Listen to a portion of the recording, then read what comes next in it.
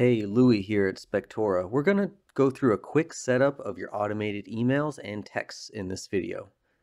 These emails and texts can be found in the Automation tab, so we're going to click that from your dashboard. It's really important to understand what will trigger an email or text message, so once you watch this video, you can enable the ones that you need and make the appropriate edits. So let's start here with our scheduling emails. Once you open the tab, you'll see emails from the clients, the client agent, and the listing agent. These emails will only be sent if you have a confirmed inspection.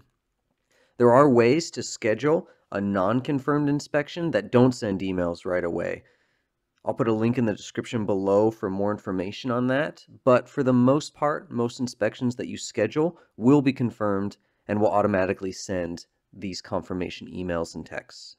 Let's click Edit Template to see what this looks like.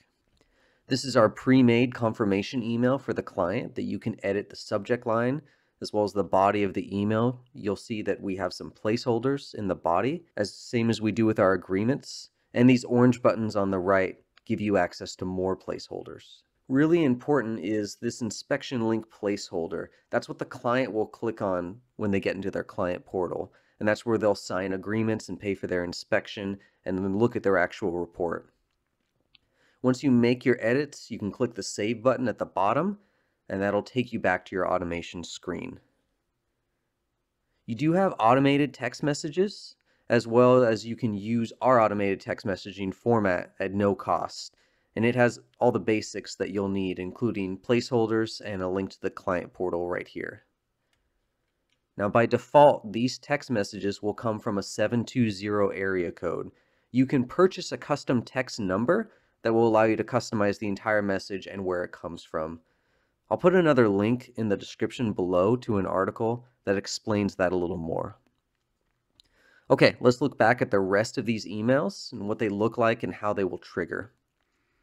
Here's your rescheduling emails. Anytime you change the date or time of an inspection that's on your calendar, it will trigger these emails. Here you can turn on cancellation emails. Anytime you cancel an inspection, you can send these automatically to your client. Inspection agreements and fees, super important. These will trigger if you add an agreement or if you add a new fee to your inspection that was already on your calendar. Let's look at pre-inspection emails.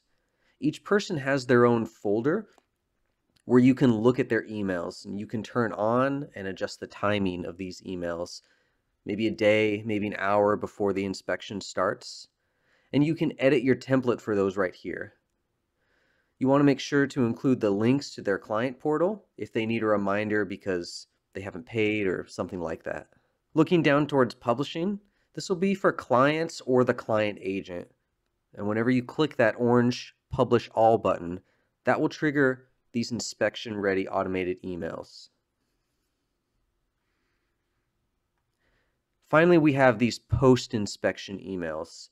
It's the same concept as pre-inspection emails. You can turn on these emails, you can customize the timing, as well as add some of these review links. Very common for inspectors in post-inspection emails. You can ask for a good review on Google or Yelp.